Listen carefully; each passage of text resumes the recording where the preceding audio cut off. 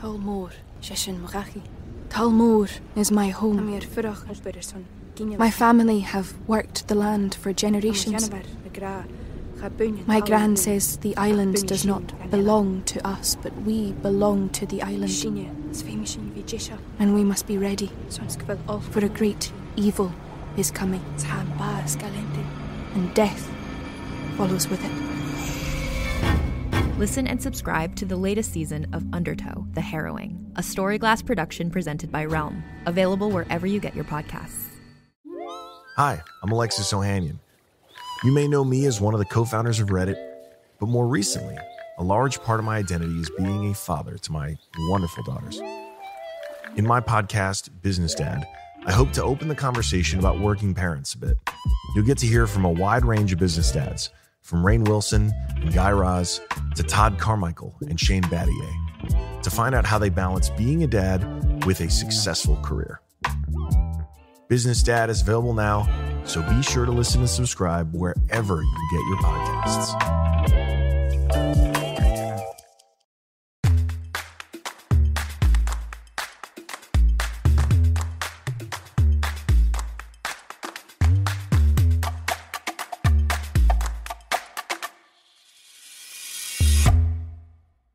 Hello, world, and welcome back to another episode of Thanks for Coming In. I'm your host, Jillian Clare. How was your week? I am feeling very unmotivated the last couple of days. Like today I went to put on just like a movie to have in the background while I was working on school and some other stuff, and I put on The Princess Diaries, and like that was it. I don't know why I did that to myself, because I should know that that's a very bad idea. I put it on and I watched the whole dang thing, and at this point, you know, I'm one movie in. I've abandoned all hope of getting anything of importance done for the day. So I'm just like, you know what? Let's just dive right in. Let's go to the sequel, which I did.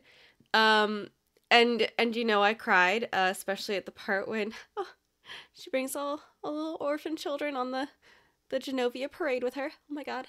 And then after that, I was like, wow, should we just continue to dive into my teen years? Like, should we just do this? Is this an all-day marathon? And I convinced myself to do that. So then I watched Confessions of a Teenage Drama Queen, which I realized is a very problematic film. I haven't watched it in a few years. I love that movie. I loved it growing up too. I thought it was like the best teen movie.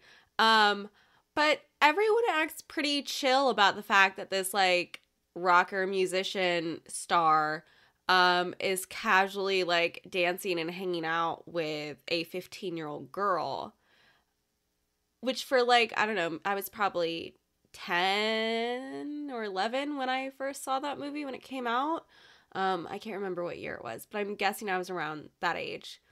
And thinking back on that, you know, that's a pretty impressionable age. And it's no wonder that, because I loved that movie. I watched it all the time. It's no wonder that I've always dated like older musicians. Not older as in like, you know, grandpa age, but like older than me musicians. Anyway, I'm now blaming Disney for that too. I know we all blame Disney for, you know, expecting us to be like princesses when we grow up, but now this is an added facet into my relationship status. So yeah, I watched that, and then I put on the Lizzie McGuire movie, which is also about a, you know, shithead musician. It was a theme in the, you know, like 2000s. Anyway, that was my day. And now I'm here about to talk with Chrystee, and I'm pretty excited. Today on the show, we have Chrystee Pharris. You may remember her from Passions, the NBC soap opera that was on for several years. She played Simone on that. She was also on Scrubs. She's been in 1,000 million different things. Right now, you can see her on this series called Monogamy, which is a part of the All Black Network on Amazon Prime. She plays Deandra. And she's recently gotten into producing and directing and all this other stuff. So here is my conversation with Chrystee. And welcome to the show, Miss Chrystee Pharris. Yay, thank you for having me. Thank you for coming on. I'm so excited to talk to you. I feel like I know a lot of the same people that you know. I grew up on Days of Our Lives, and I know that you spent many years on Passions, and there's a lot of crossover there. Um, Yes. but how was it? Because I remember Passions being so absolutely wild. I have to ask, like, how was that show? Oh, I mean, it was cuckoo. I mean, it Yeah. literally was like, wait, what is happening? And when I jumped in on the show, I replaced another actress. And so so they had to make a fast decision. Um, because they waited for a little while, and then I had booked a pilot and a TV I mean, Oh. and a commercial, so it forced them to have to make a decision, like, quickly, are they going to use me or not? Mm. And so because that happened, I think they might have been waiting until the end of the storyline. But because of that situation, they had to throw me in. So I remember getting the job on a Tuesday. I went in for a fitting on Wednesday, and I had 4 scripts to memorize and do on Thursday and jump in and do the show. And they were all paragraphs of just straight Oh monologue. my God. When Kay was jumping into the fire in the closet. And I Oh my remember God. thinking, oh my God, oh my God, what is this? Like, what do you mean she's jumping into the fire? Who is she? Why would she do that? So I'm like so lost. Right. And I mean, I was kind of familiar because my girlfriends watched the show. They loved Passions. And I never watched it because I was mad at them because I tried to get in to audition for Whitney. Oh my And God. 6 people call on my behalf and they would not see me. What? And I have no idea why. No, I was like, why won't they see me? And That's so when so they called me, strange. I know. And so 2 years later, they called me in for Simone, and I remember when I had the audition and leaving the room, I just remember everybody like, oh my God, that was incredible. It was Oh. nice to have. It was actually Lindsay, Teresa, the character Yeah. Teresa, and Brooke Kerr, who played my sister Whitney, and Julian, Ben. Oh, yeah. Yeah, I came out of the audition and I remember them just looking at me and going, that was incredible. And I remember Ben saying, if you don't book this, you're gonna work. I was like, oh my God, it was so You're like, nice. oh my God. Well, especially for like an actor to hear that. It's just one of those things where you're like, oh, thank God I'm doing something right. Yeah, because when I had the audition, I actually messed up in the audition before we started doing the actual taping for the test. I had messed up. I actually had messed up in all 3 of the auditions.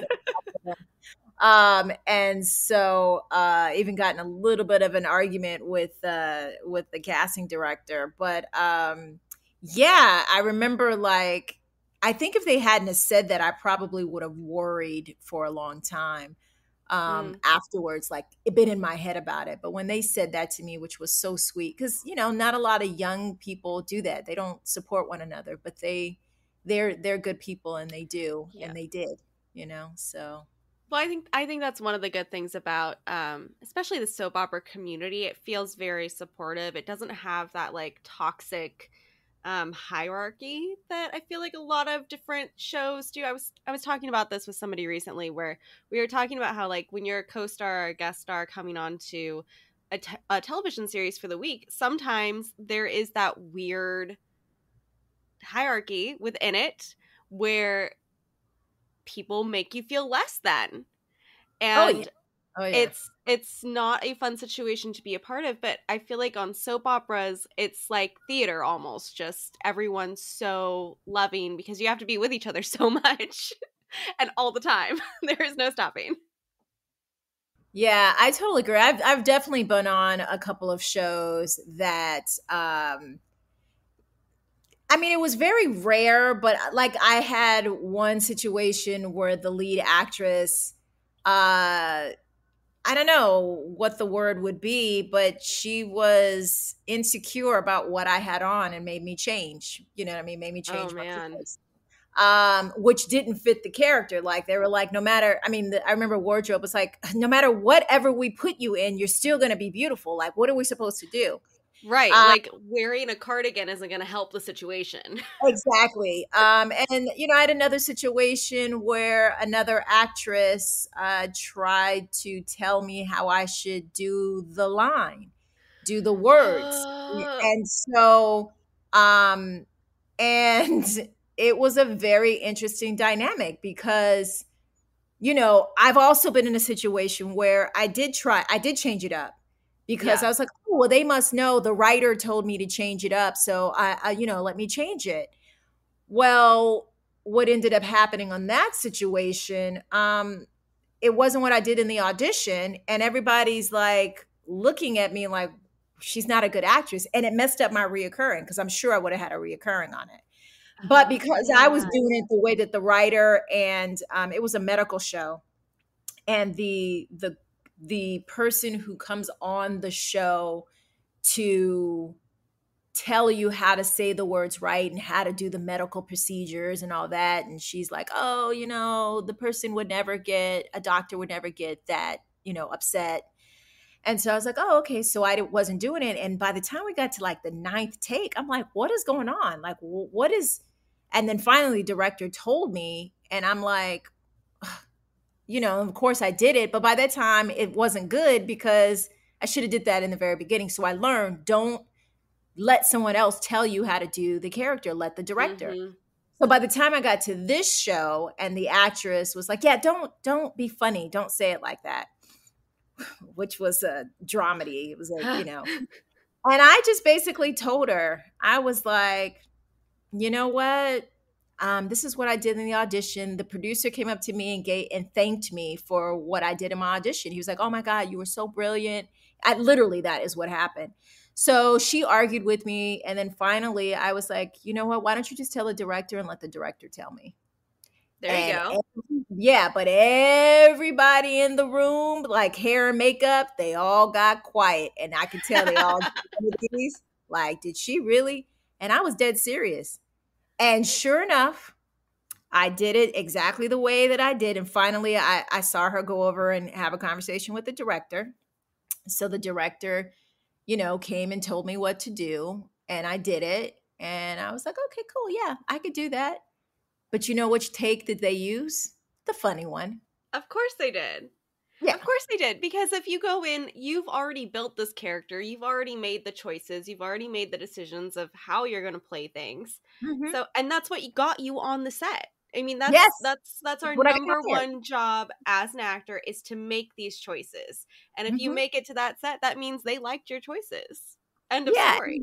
Yeah, and listen, she basically cussed me out too. I'll never forget. She was like, I saw her later.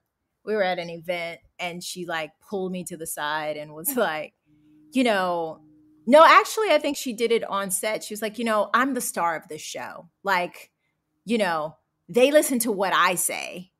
And I was like, and I still was adamant. I was like, okay, great. Please tell the director, and then have the director tell me. Mm-hmm. Period. Because at this point, I'm grown. You know what I mean? Like, I'm a grown woman. Right. And I've been in this business a long time. I'm not a young actor who doesn't know anything. And I stood my ground. I was like, yeah, no, and you're not good for you for doing that, because there are a lot of actors, especially young actors, who just come out here from college, or maybe they didn't even go to college, and they would get on set and be intimidated by that and say, oh, maybe I should do what this person is telling me. But that's one of my biggest like beefs with how things work on set sometimes. Is just like, no actor should be telling another actor how to do a certain line, period, ever. It's not our jobs. If you want to like discuss the character with me and you want to get like deep and you want to like get into things, love that. Let's do it. Do not tell me how to say my line. Just don't. Yeah. And again, there's always exceptions to the rule. You know what I mean? There's a difference when, you're young and maybe you're new, and you also have to look at people's intentions. Like, some people will do that to mess you up, but some people are doing it because they're really trying to help you. There have been times when I've said, hey, you might want to blah, blah, blah, because I know the whole thing. But I I know my craft, and I knew that what she was giving me was not the right choice. But listen, if James Caan told me to, do something different and was like, "Hey, Yeah. do this," I probably would listen to James Caan. You know what I mean? No, I mean, yeah, like there's exceptions. If like Yeah, this you know what I mean? was on set with me and he was like, "You need to do it this way," I'd be like, yes, sir, I will do it this way. What do you need? What do you need? Got you. You know what I'm saying? Yeah, I mean, there are exceptions to the rule, but you have to trust your instinct, and I think that's what it is. And sometimes, what I might do is do it the way that I did it, and then maybe do it the second choice that somebody else might have said. There's always that, because I don't want to tell an actor to like, hey, don't listen to them. You know what I mean? But Billy Bob Thornton is the lead on the show that I was on, Goliath. And if he told me how to do something, I probably would change that mess up. But maybe I just didn't respect this actress. And I think also too, I was like, this actress she's not good. So that does change things a bit. But I mean, yeah, like if you're with these A-listers, it's, it's something that I've spoken with my friends with a lot. It's like, you see these actors who have worked with big names over the years and their progression and how much better they get over the years. And like, yeah, well, when you're working with Brad Pitt and Leonardo DiCaprio and all these people and you're learning from them, you're going to get better to the point where you are that caliber of acting. So if you're working with that, big name, that A-lister, that Hollywood Walk of Fame person, I mean, yeah, you like soak it all in. Got to be a sponge. Right. But I do want to talk to you a bit about your training because you got a BFA in theater from Emerson. Is that right? I mean, that's quite the program. Yeah. Quite the rigorous thing to go through. Yeah. It was a 4-year program. I remember, I got into a couple of different schools, but when I had the audition for Emerson, they told me right on the spot in my audition that they wanted me, and what did they have to do to get me there. So I knew before I left the audition that I was going to go to Emerson. Wow. And so, yeah, I mean, it had its ups and downs, which I'm sure a lot of schools do. But I had Kristen Linklater, who is, freeing the natural voice. I had her as a freshman. And that was such a blessing. I learned so much from her, and it set me on the trajectory of being confident as a woman of color in this business. And she really helped me and gave me confidence. And as an 18-year-old, and then Emerson had a program here in LA. And instead of me staying only one semester, I was like, I had already told the head of the department, like, I'm not coming back. So we figured out how I can stay in LA. And he was like, oh, that's never been done. And I was like, yeah, I know, but that's what's going to happen. Can it be done? That's the question. Exactly. And so I'm exaggerating, but I'm not exaggerating at the same time. I really wasn't like, hey, you're going to have to make this work. But I was like, yeah, I know it's never happened, but if it could be done, what do I need to have in order to graduate? And so he was like, gave me a look. He's like, well, you need to take such and such, but we can substitute this for this. And I was like, okay. And so I took it. So I came to LA and did an LA program. I had this guy named Brad Lamack who taught me the business of acting. And he helped me. I mean, the wisdom that he gave me, I booked 7 shows in 6 months, Wow. When I graduated, it was like I booked my first show before I graduated. It's the day that I got back from Boston from graduating. I tested for Young and the Restless. Didn't get it. Tested with Shamar Moore. And I think the only reason why I got scared, I got scared because my girlfriend was like, oh my God. I know. She was like, oh my God, your life is going to change. And when she said that, it was like, oh my God, she's right. And I freaked out. I didn't really freak out, but I just wasn't my best. But But then I ended up booking, 6 more shows after that. And I was just on fire. You can shop from anywhere doing pretty much anything. You might shop while working, eating, or even listening to this podcast.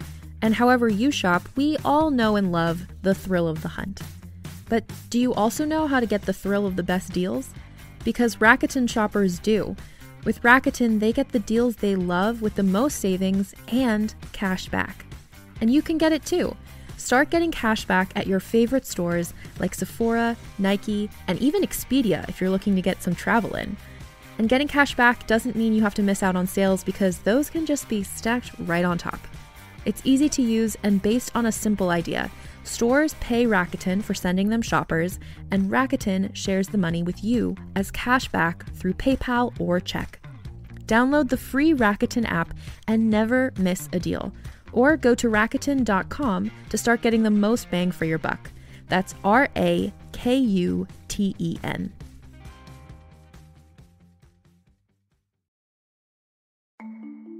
As a podcast network, our first priority has always been audio and the stories we're able to share with you. But we also sell merch, and organizing that was made both possible and easy with Shopify. Shopify is the global commerce platform that helps you sell and grow at every stage of your business, from the launch your online shop stage all the way to the did we just hit 1 million orders stage? Whether you're selling scented soap or offering outdoor outfits, Shopify helps you sell everywhere. They have an all-in-one e-commerce platform and in-person POS system, so wherever and whatever you're selling, Shopify's got you covered. With the internet's best converting checkout, 36% better on average compared to other leading commerce platforms, Shopify helps you turn browsers into buyers.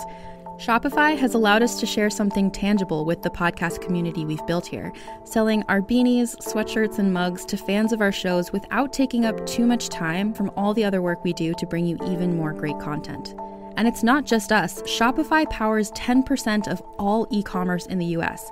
Shopify is also the global force behind Allbirds, Rothy's, and Brooklinen, and millions of other entrepreneurs of every size across 175 countries. Because businesses that grow with Shopify. Sign up for a $1 per month trial period at shopify.com/realm, all lowercase. Go to shopify.com/REALM now to grow your business, no matter what stage you're in. Shopify.com/realm.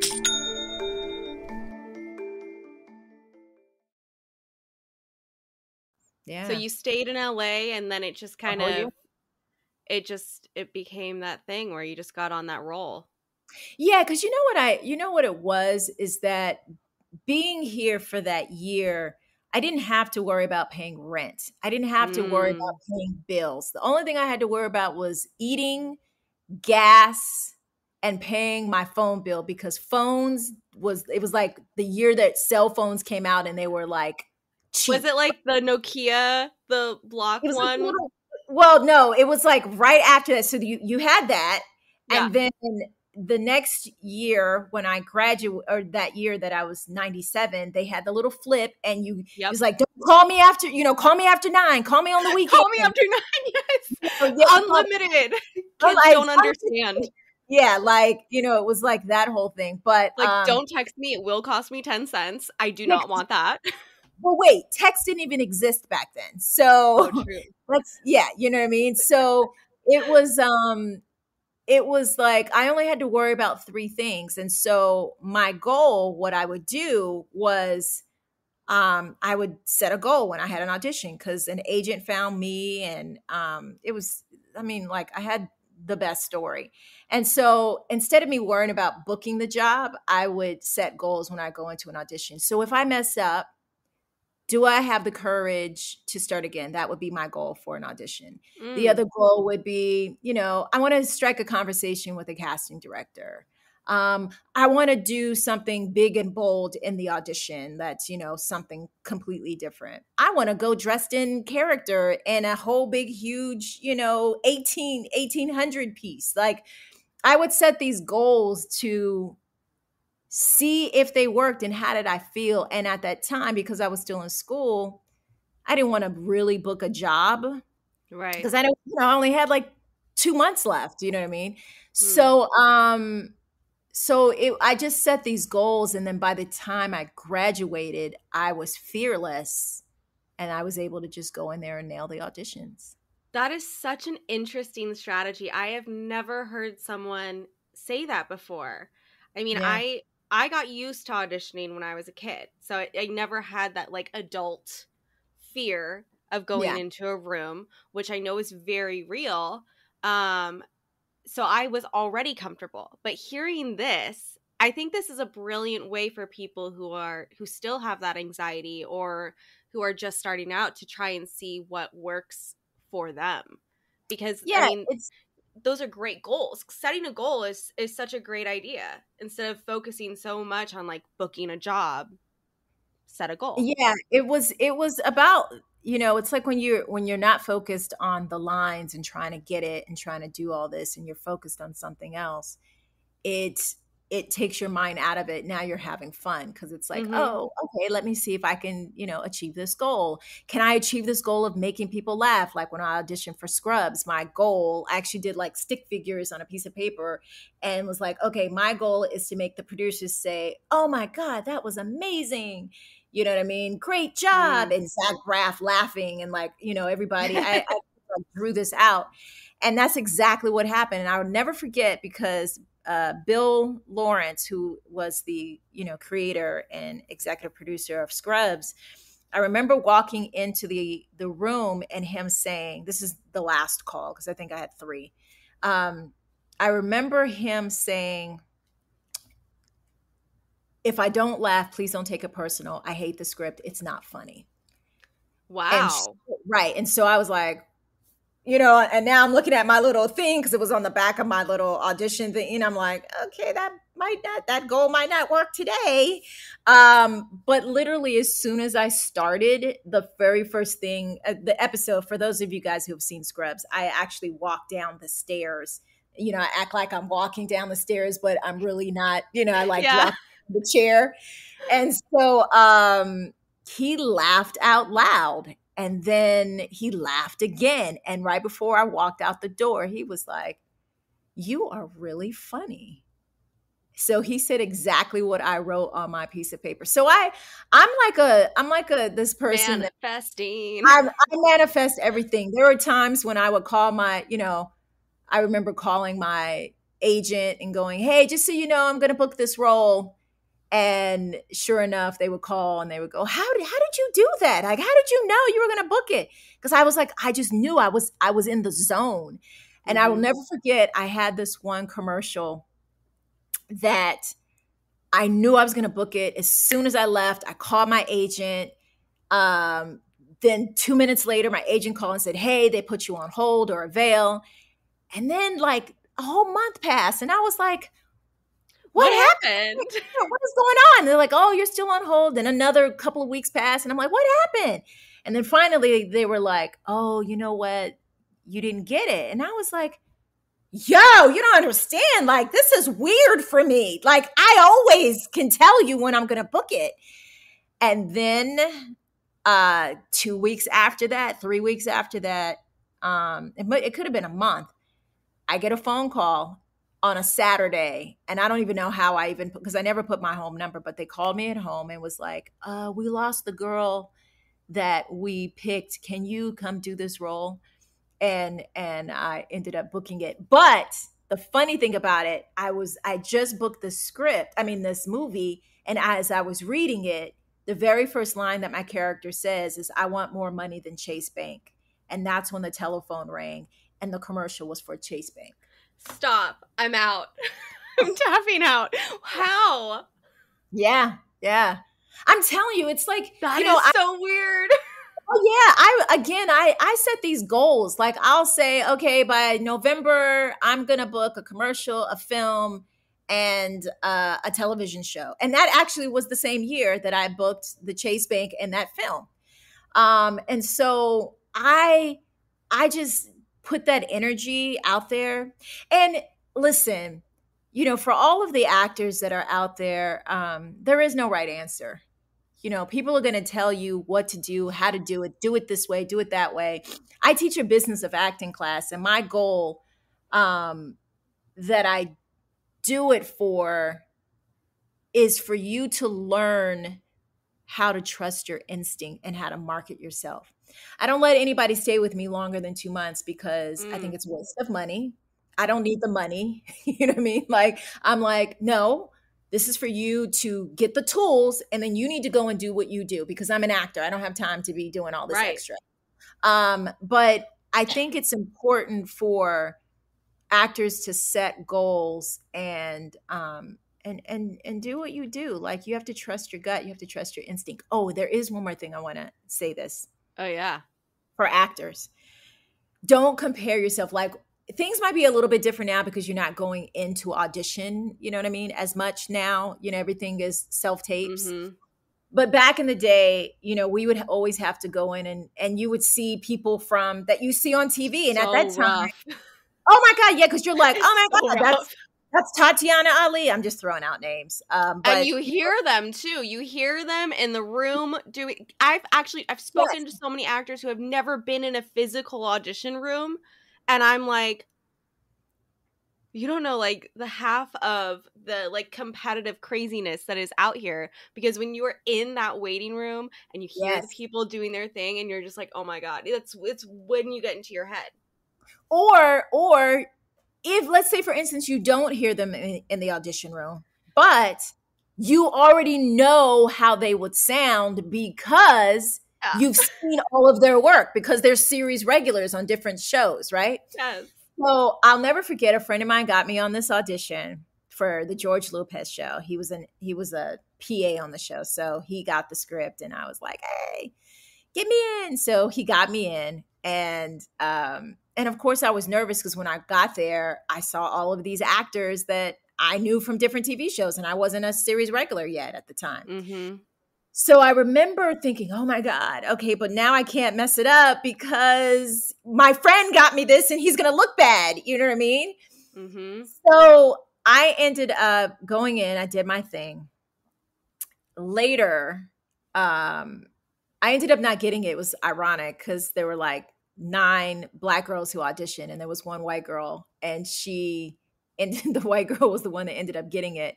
And it was not because it was the only reason why she stood out was because she made a different choice, because her background was different from ours. So she made a different choice, which is why they liked what she did, because it was very different from what everybody else did culturally.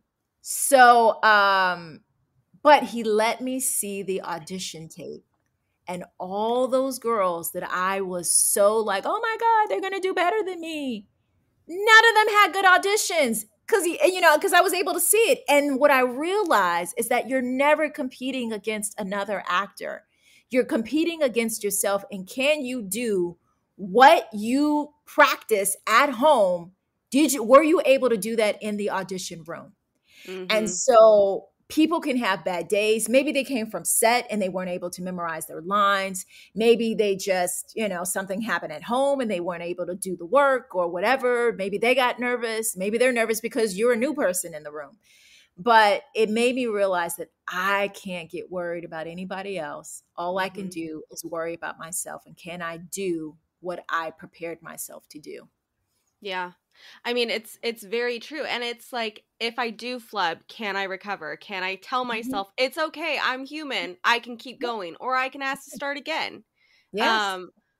But I do think it's very interesting to me how the industry has, evolved into this self-tape era where even casting directors now are like, I'm not going to go back to having a regular office. And I'm like, please God, let me be in a regular office. I hate self-tapes. I love self-tapes. See, I want to be in the room. I want to be connecting. I want to have that relationship, because that's half of the work right there, is creating those good relationships with casting directors. And how do you do that on self-tape?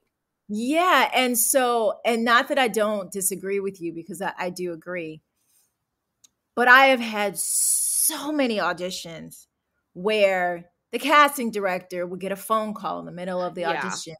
I get that. you know what I mean? Like the casting director would sabotage the audition. I've had that happen. Maybe we can come up with like a good and a bad list of like, here's the casting Yeah. directors we want to come back to like good sessions, and then here's the casting directors that can stay on self-tape. Yeah, I mean it's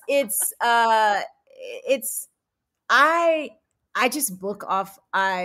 I think in 2014 when I started auditioning in Atlanta, because I moved to Atlanta for a little while, that's when self-tape started to become really easy and popular for me, and I always booked off of my self-tapes. And it is a skill, but there is something about being able to have that control and being able to use the frame for when I'm really saying something that I really need to say. Yeah. But you can do that in the audition room. And part of it is, even though the people in the room can see what it is, maybe the person who has to look at the self-tape later might not be able to see it. So that way I like to be able to control, because you can't get that close to the camera when you're Can you imagine getting that close to the camera if you're in the room? You're like, excuse me, let me just step over all of your things. Hello. Yeah. Exactly. I want to talk a little bit about the show that you're on, Monogamy, which is on Amazon Prime. And it's a part of the All Black Network, which is amazing. I've had some other people from other shows. Tell me a little bit about it. The third season is out now, right? Yes. So Monogamy is a labor of love, man. I mean, it's so incredible. It's about 4 couples who are going through marital issues and decide to do a spousal swap. And you watch you watch my character go from one person to another person by the time we get to that third season. Wow. It is incredible. It's probably my best work thus far. And I've had some good moments. It's one of my favorite pieces that I've done, as well as a movie called Steps of Faith, which is a faith-based movie. And that's had over 20 million views. I mean, faith-based movies are huge. They do really well. Yeah, listen, I filmed that in 2015. They just aired it at Joel Osteen's church like 2 or 3 months ago. Yeah. They love it. They stick around for years to come. My gosh, I was like, I had no idea. But yeah, it's those two are probably, my top favorite drama productions that I've done. Yeah.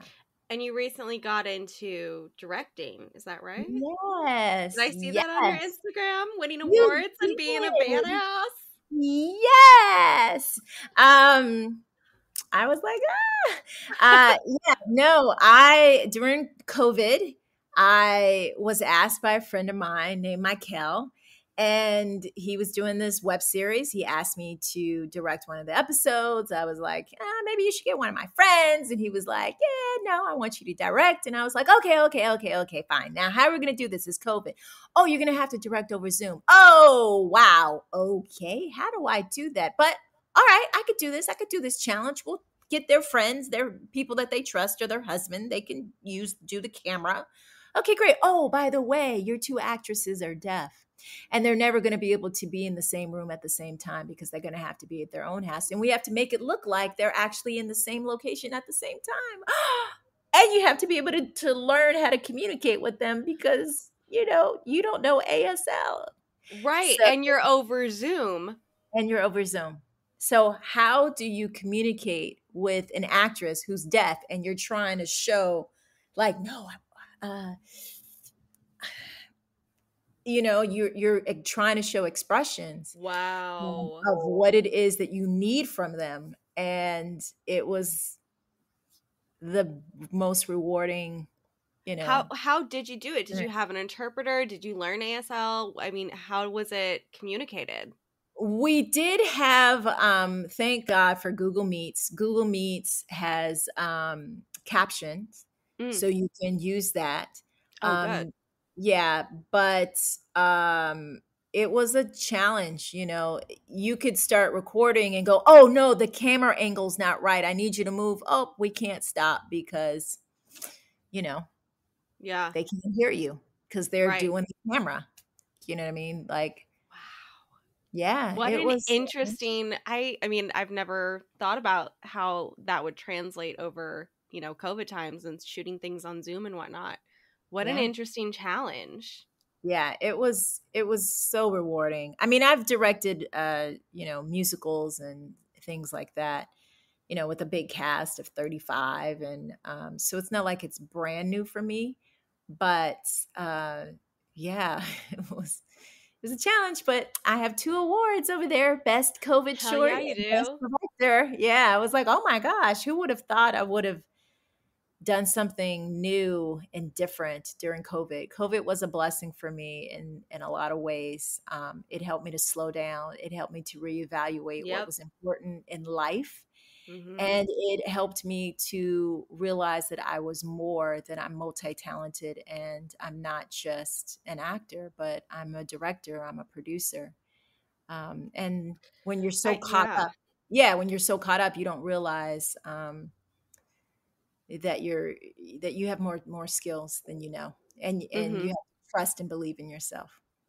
I think it really did open a lot of, especially artists and creatives. I think it really did force us to do that, because when you're in this industry and you're just constantly going and you're on auditions and you're doing this and then you're on set and then you're going back and then you're flying and you're Mhm. doing all, it's nonstop. Yes. And so when I remember when COVID first hit and like everything shut down, like all of the stuff shut down and everyone was just like, what do you mean? What do you mean? Huh? Like there's nothing filming? There's no audition. What are you talking about? I mean, it's never happened. So for it to Yeah. happen, you're just like, oh. And then it like forced us to sit in that stillness and like reevaluate what we want out of the career, what we want out of our life, if we want to be able to have a better work-life balance, like what exactly it was that we needed. And I think for a lot of people in this industry, it was a total blessing to be able to just have that almost like exhale. It really was. And it also made me, I had to think, you know, I had to think out of the box.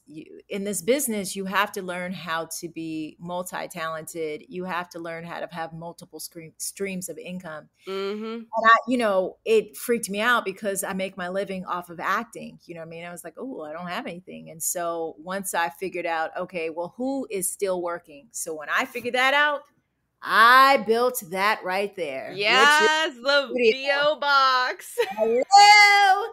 So I started doing VO. You know what I mean? Now I already do it anyway because I do something called looping. And but I started taking classes. I started learning how to do radio and commercials Mm-hmm. and animation, and you know, I was like, oh yeah, Chrystee Pharris is gonna keep working. I'm a Pivot, hustler. pivot, pivot, pivot. Hello. Join. Mhm. Yeah, I mean, brilliant move. I could literally talk to you for hours. I feel like you are like the fountain of knowledge that I've needed.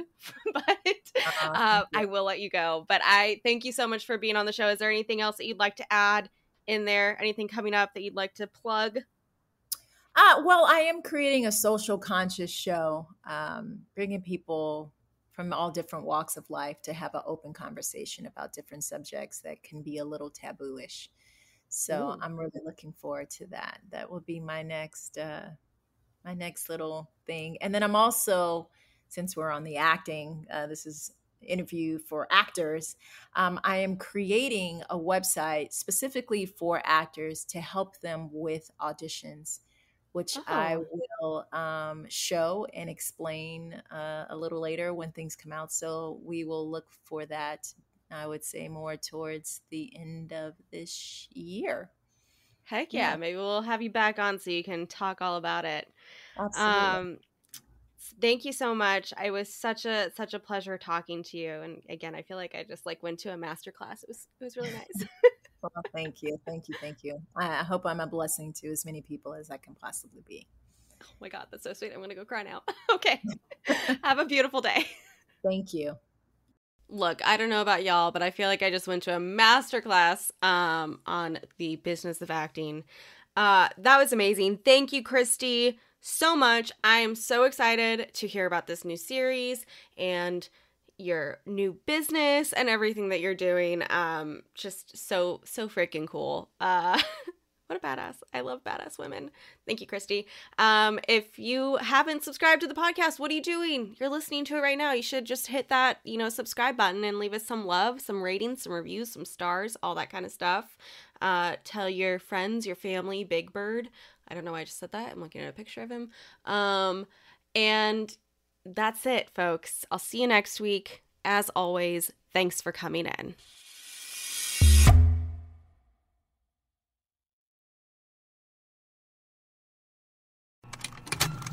Contained herein are the heresies of Radolf Burntwine, erstwhile monk turned traveling medical investigator. Join me as I uncover the blasphemous truth of a plague-ridden world, that ours is not a loving God, and we are not its favored children. The heresies of Radolf Burntwine, coming January 2nd, wherever podcasts are available.